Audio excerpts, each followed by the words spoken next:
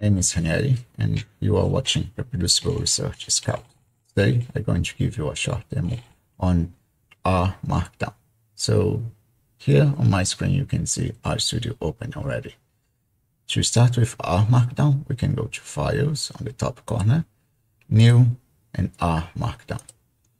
RStudio is going to ask you a few information for your document. For example, the type that can be between documents, presentation, and Shiny. We're going to stick with a document for this presentation. You need to provide a title that I will give example, and you need to provide an author that I will use my first name.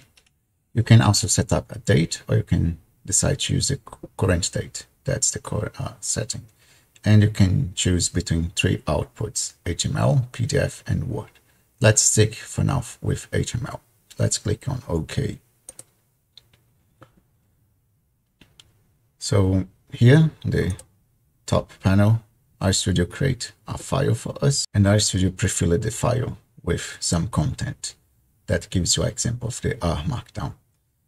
It has some markup, and there is like 2 code blocks here and here. So we can convert this document to HTML, and by clicking on the button Knit. I need to choose a file name, so let's say example.rmd, and RStudio is going to convert the file. And you can see here on the Viewer tab that our R Markdown file was converted to HTML, and we have the content of each one of the cell blocks.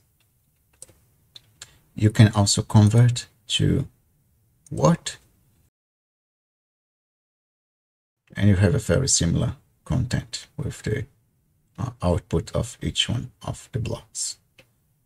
And last, we can convert to PDF.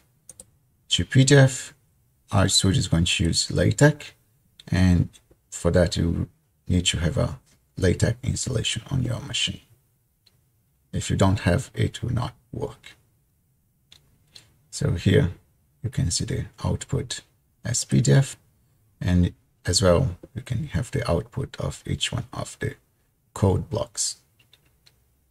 So R Markdown is an example of literature programming where you can code and embedded the output of your code processing on your documents.